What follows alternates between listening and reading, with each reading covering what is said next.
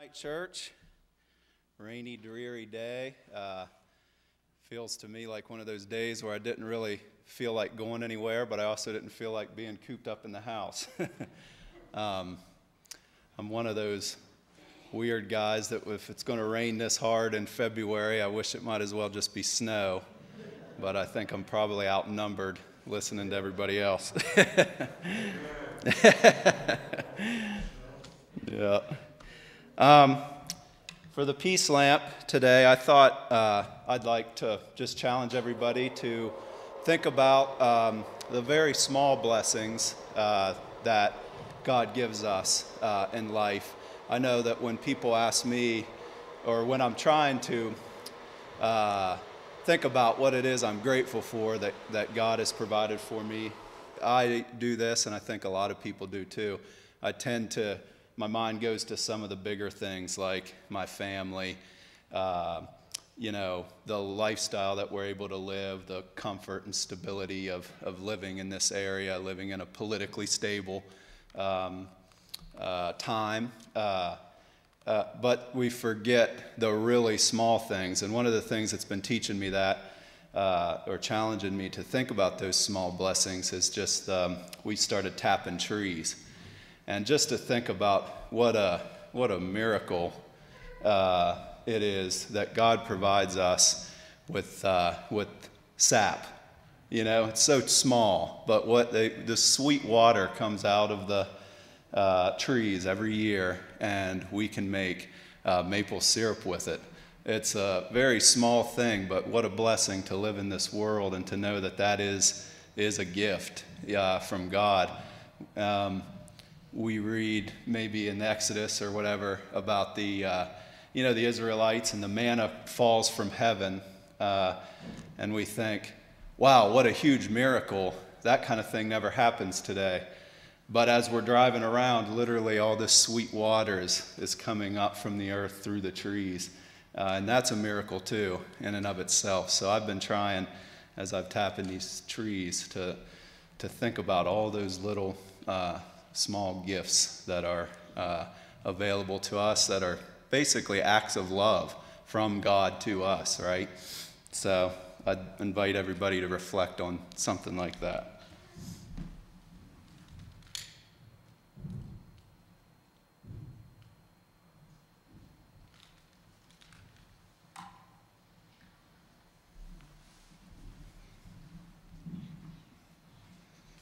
Okay, we have a call and response for the call to worship today. God, you ask us to set our minds on you, to walk before you and be blameless.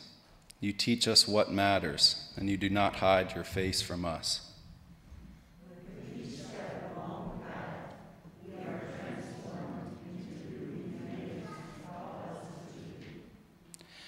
God, you teach us that when we lose our life, we save it.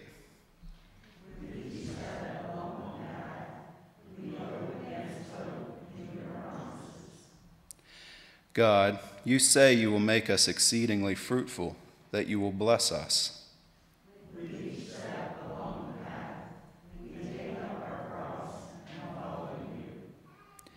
We believe your everlasting covenant is to be God to us, and that we will live forever.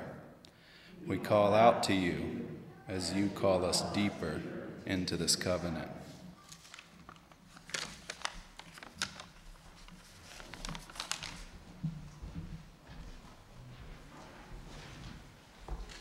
Turn to 307 in Hymnal Worship Book. We'll sing the first 4 verses.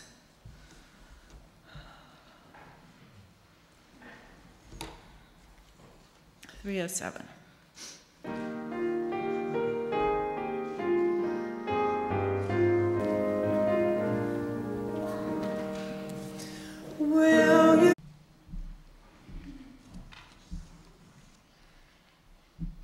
So I guess in your bulletin is the prayer of confession and assurance that we will read together. It looks like it starts out with you guys, so somebody will have to start. He calls to thee. We call to you from the depths of our hearts. We confess when we have stayed on the edges, not listening to each other, not taking the path you show.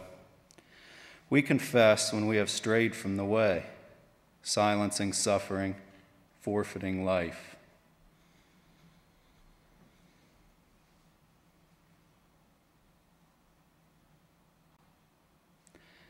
Deep calls to deep. You call to us from the depth of your love, calling us to deep commitment. We come to you, God. So, to remind you that the offering box is in the back. I guess, when you can, just you can put money in that offering box, and I can say a blessing over the offering. God, we're so thankful for the opportunity we have to gather here, and thankful for the opportunity to give of what we have to the cause of this church and the cause of your kingdom. And we just pray for discernment and wisdom and how to use those funds and what ways we can further your kingdom here in our area with the resources we're given. And we thank you for all of them. In your name, amen.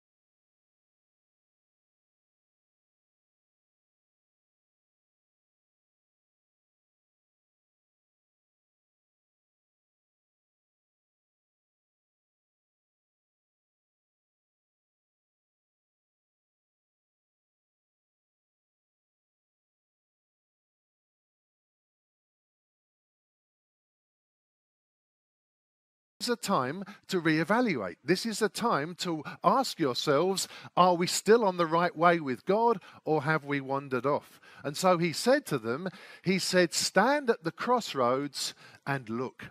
This is what the Lord says. Now, this isn't a crossroads, but it is the beginning of 5 different paths.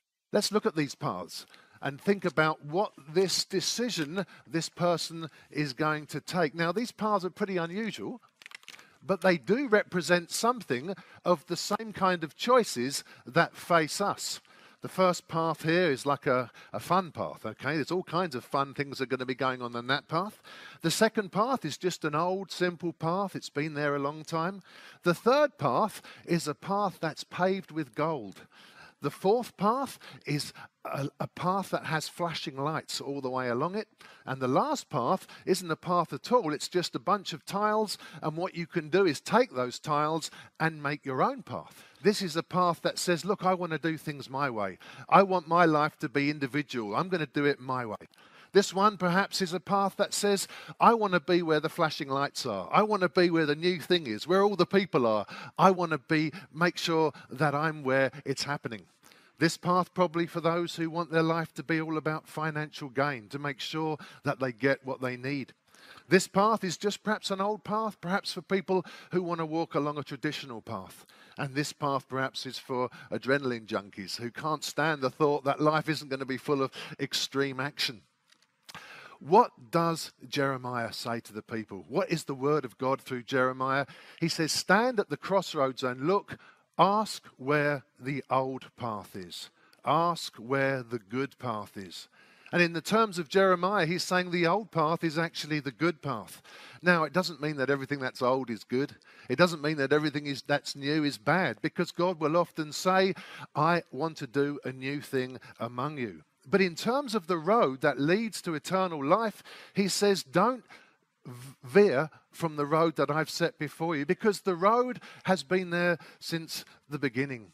The path of faith in God has never changed. God has never changed. His law has never changed. Our inability to keep the law has never changed. And the solution of how our sins can be forgiven has never changed either. It's found in Jesus Christ. The old path is the good path. Why? because it's the old path that has Jesus on it. It's the old path that is built upon the Word of God. But Jeremiah says one more thing. He says, don't just ask where the good road is. He says, walk on it. You know, it's one thing to know what we should be doing and do something completely different. But he says this is a time of reconsidering and actually making that commitment to walk along the road you know you should be in. Why? Because he says, if you find that road, you will find peace for yourselves. Another version says, peace for your soul. This road leads to heaven. What does Jesus say? He says, I am the way, the truth, and the life. No one comes to the Father except by me. There is no name given under heaven by which anybody can be saved except that of Jesus. He is the narrow way. Maybe few find it, but if we get onto that road, we will find eternal salvation. There's one last thing he says, and this is Jeremiah 6:16. The last thing he says is this. He says, but some of you said, we will not walk on the good road. It amazes me that humans have this ability to say no to God, to actually say, no, we've got a better idea, or we don't want to do the thing that leads us to salvation. You know, Jeremiah had a tough time trying to speak to the people of his day, but that doesn't mean that we can't respond. And if we've been somewhere where we shouldn't be, or maybe we've never found that good path in the first place, I think this time of year is a time when we can make that recommitment to God and say, I want to get back onto that good road, because it's the good road that leads me to eternal life. Must be the fall that caused it, you know. That's the excuse. What was that? Oh, yeah. Thank you. I knew there was a voice from up there. Jerry's been working on the website, and you can now find the daily devotional on the website. So you can either go to YouTube, which some of you do, or you can go to the church Facebook page, which more of you do, and now you can go to the church web page. So you have three options of how to find that if you would like to find it. And before I get any feedback from the peanut gallery, I don't have to wear this when I'm sitting down or kind of standing still. So you will not see me wearing this crazy thing in the devotionals, but that's not because I'm being a bad boy. It's because I don't know what it is. Maybe I'm just stubborn. All right, a couple of little stories here before we get going. I thought this would get our day started rightly. There was this guy playing checkers with a second grader. I don't know if you've ever played checkers with a second grader. I don't know if you've ever played any game with a second grader, but you got to know one thing. Those characters are sharp. And so while they're playing, the second grader asked him what were his favorite things. And he wasn't really sure what to say. I mean, what do you say that a second grader can understand? So he tried to be funny, and he said, I think my favorite things are new shoes and clean socks. The guy looked at him, the little second grader, and says, well, if you like clean socks, you're playing with the wrong kid.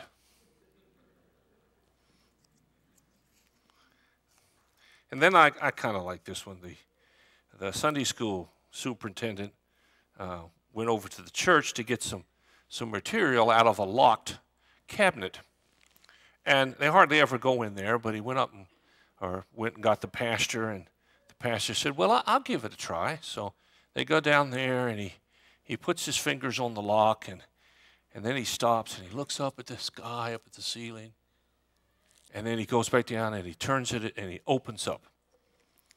And the Sunday school superintendent said, wow, I'm impressed. He said, oh, don't be. The combination's written down up on the ceiling up there.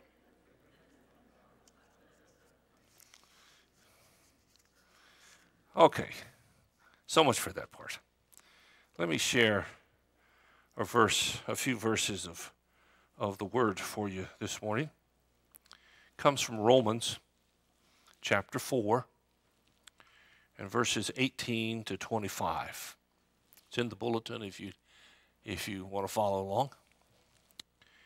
Against all hope, Abraham in hope believed, and so became the father of many nations, just as it had been said to him.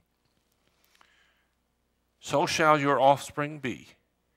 Without weakening in his faith, he faced the fact that his body was as good as dead since he was about 100 years old, and that Sarah's womb was also dead.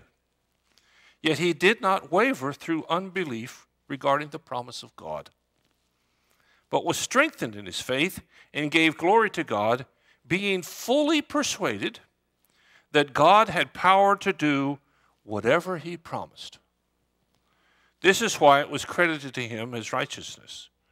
The words "it was credited to him" were written not for him alone, but also for us, to whom God will credit righteousness, for us who believe in him who raised Jesus our Lord from the dead. He was delivered over to death for our sins and was raised to life for our justification. The theme of our Lenten series is called to, and today it's called to commitment. Now I want you to think about that for a little bit. What are you committed to? I heard someone say years ago, if you want to know what's really important to you, then all you have to do is get out a piece of paper and write down the 5 things that you usually or you spend most of your money on, and write down the 5 things that you spend most of your time on, and then write down 5 things that you spend most of your time thinking about. So what you spend your money on, what you spend your time doing, what you spend your time thinking. And he said, now, those things will demonstrate what you're really committed to. That's a sobering thought. And sometimes we find that we really are committed to something we didn't know we were committed to and don't want to be committed to. And then sometimes we find, as the video said, that we really know what to do, but we're just not doing it. I heard a story about a mom talking to her son, and she was trying to get through to him. He had to do what she told him. And so she said, if you don't do this, you're going to go through a portal that's going to carry you to another world, and you will never be seen again. The guy looked at her and says, oh, come on, Mom. You think I'm going to believe that? And she said, well, that's exactly what your older brother said. And he said, what older brother? And she said, exactly. You know, our walk with God is a strange hodgepodge of great moments and not so great moments, of moments that are ecstatic and moments that are full of sadness.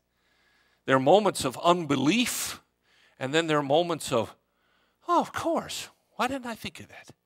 It's just our walk with God is a constant journey. And last week, I talked about how there are 2 worlds in which we live, the physical world that we see and the spiritual world that sometimes we can see. And I said that if all you ever see is the physical world, which is where you're going to make your decisions and whatnot, if that's all you ever can see, then you're going to miss out on most of what God is really trying to do in your life. And I want you to keep that thought in mind because it fits here to this conversation about Abraham. It starts out by saying, against all hope. What is hope? Well, I think there are two kinds. One is based on wishing. The other is based on assurance.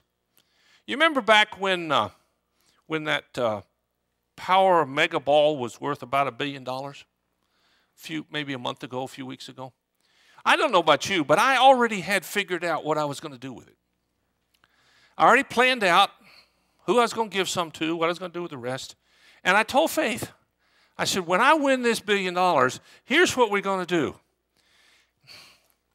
And she said, John, you can't win it if you don't buy a ticket.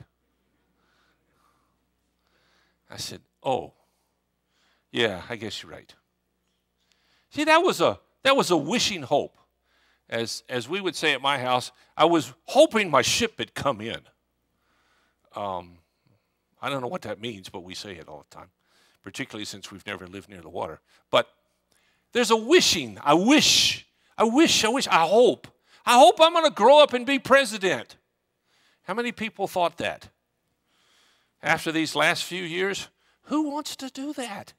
You got to be nuts in your head somewhere to want to do that. I want to grow up and I want to be this or I want to be that. And I had a student at Talladega. He was a big guy. He was about 6'7", weighed, I don't know, 250, 260. And I asked him one day, I was asking the class, and he spoke up first, and I said, what do you want to do with your life? He says, I want to be an NFL football player. I said, really? He said, yeah. I said, how are you going to do that? He said, well, when I finish college, I'm going into the NFL. I said, well, did it ever occur to you, but Talladega College doesn't even have a football team? He's just wishing. I don't know where his head was.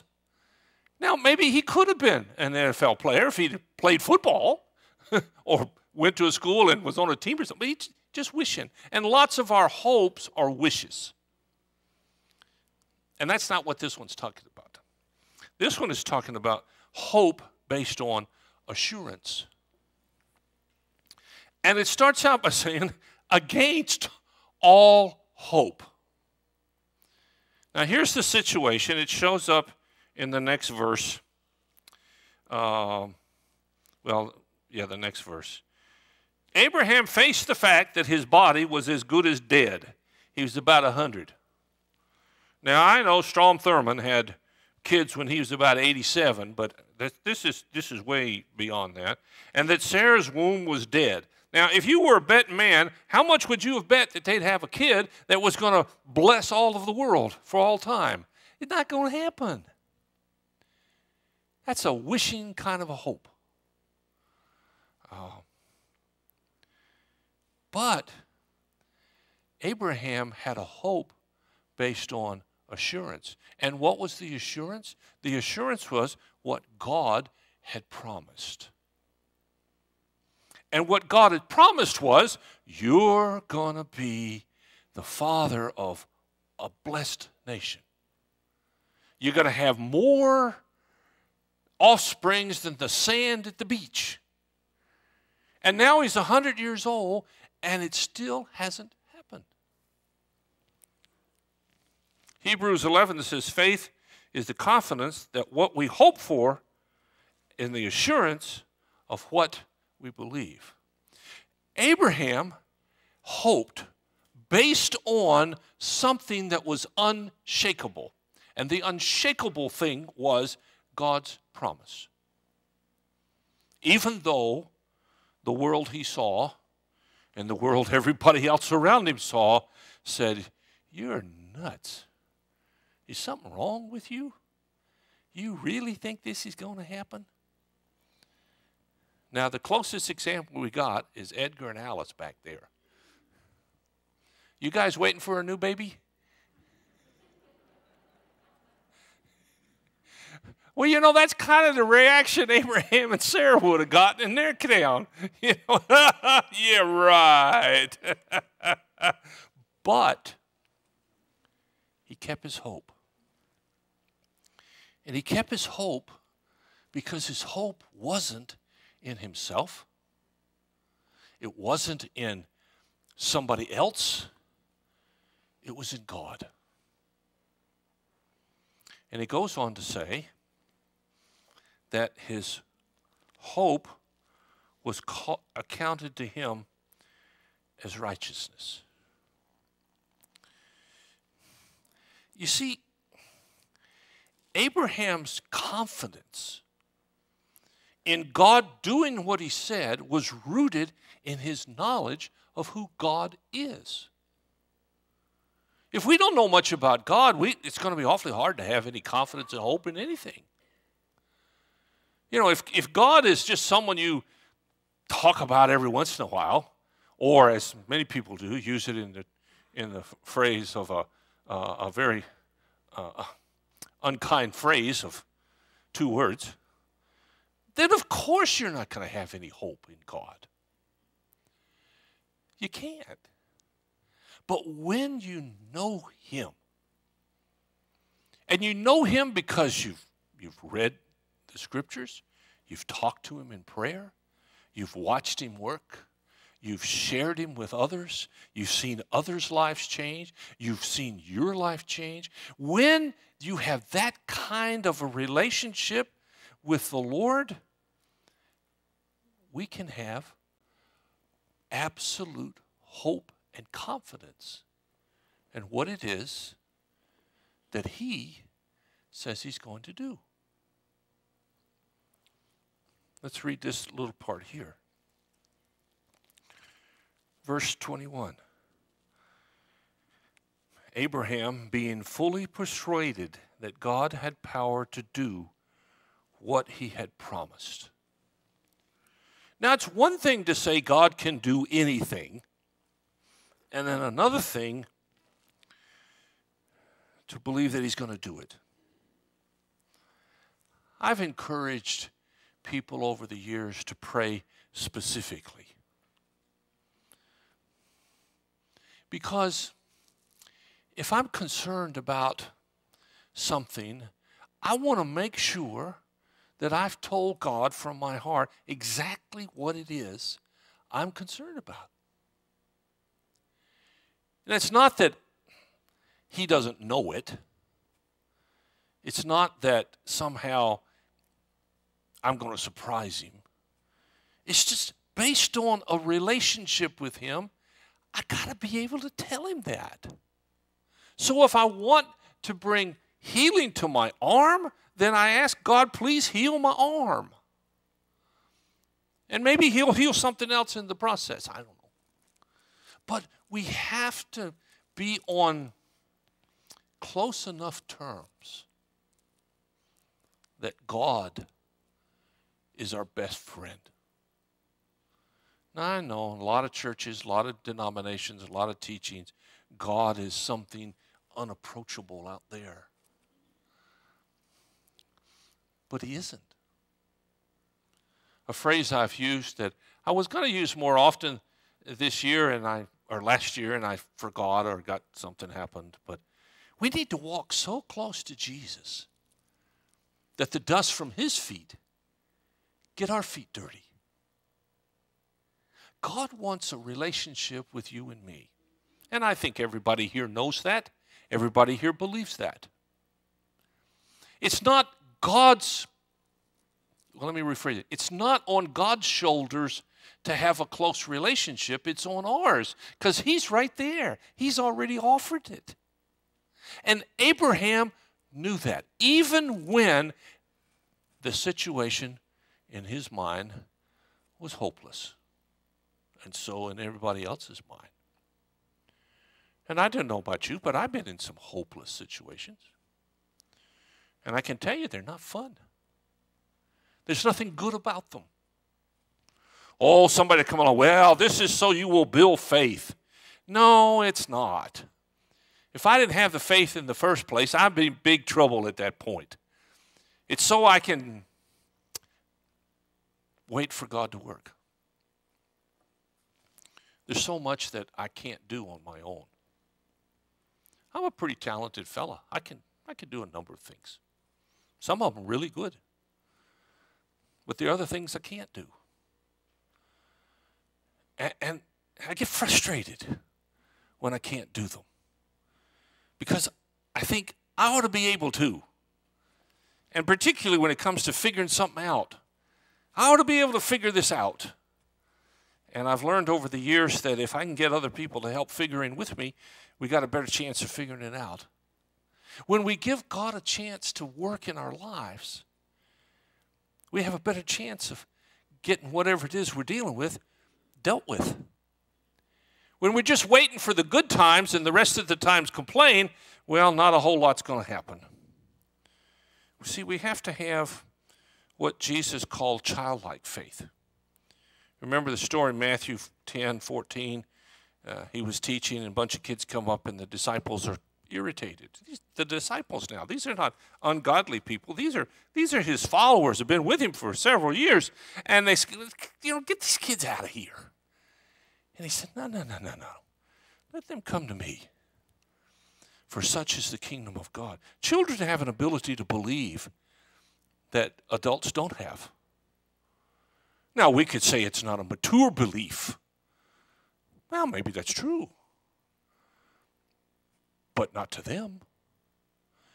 As we get older and older, we come up with more and more excuses as to why God isn't such and such.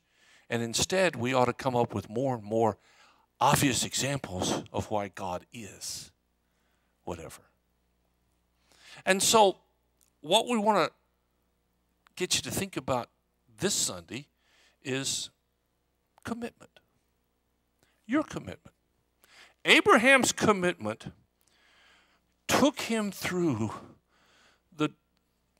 what had to have been an unimaginable wait. We are so instantaneous in what we do. Everything has to be a 30-second soundbite. Or if I've got a pain, give me a pill that's going to solve it right now. I had to wait sometimes for the pain pills to start to work. That wasn't any fun. It just wasn't. But everything doesn't work instantaneously. I've known some people that have prayed for their neighbors for 10, 20, 30, 40, 50 years before they ever saw a change in their behavior. We can invite somebody to church for 30 years and then all of a sudden they show up. And you wonder what happened. A commitment means I'm going to stick to it. I don't care what happens, I'm going to stick to it. Now, it's not a commitment based on my abilities. There are a lot of goofy people out there that are committed to something that's never going to work. I'm talking about being committed to what God wants you or me to do. And so, as we sort of finish up, somehow we're moving along faster, or maybe that, I don't know if that clock's right or not, but that's all right. The time today is to think about commitment. I can't tell you what your commitment is. Only you can tell you. And as I say in my devotionals many times, you can do whatever you want to do. I can't control that. I just invite you to think about it. So I want to invite you this morning. We're going to play a song here. It's not a fancy video. It's just got the words on it. But I want you to think about the words. And I want you to ask yourself the question as it's playing. How strong is my commitment? How much more work do I need to do to be the person that God wants me to be?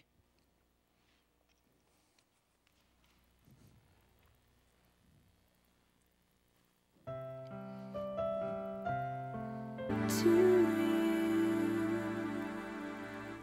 our hearts